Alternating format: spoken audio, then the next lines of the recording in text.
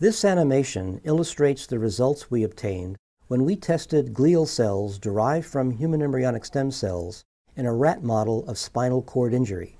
The actual animal data, graphically represented here, were published in the Journal of Neuroscience in May of 2005. Under anesthesia, animals are given a permanent spinal cord lesion, which causes them to lose control of their hind limbs, trunk muscles, and tail. This weakness is due to the surgical lesion placed under anesthesia in the thoracic portion of the animal's spinal cord, resembling an acute human spinal cord contusion injury.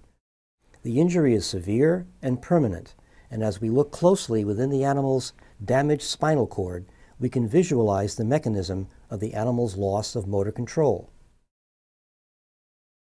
Transmission of nerve impulses pass along nerve fibers insulated with myelin, a protein which is made by the glial cells shown here in gray.